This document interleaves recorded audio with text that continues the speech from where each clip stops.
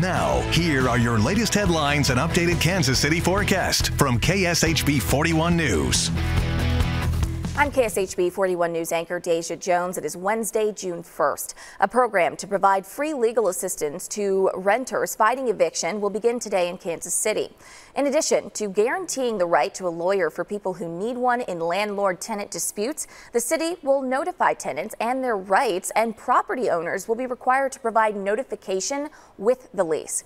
The city would also reach out to KSHB tenants within 10 days of a court filing against them in order to remind them of their right to counsel and how to access it. Well, the Overland Park Farmers Market will be open for business on Wednesday starting today. It's the market's 40th year running. Vendors will be available and starting up at 7:30 a.m. at the expanded Farmers Market Pavilion site.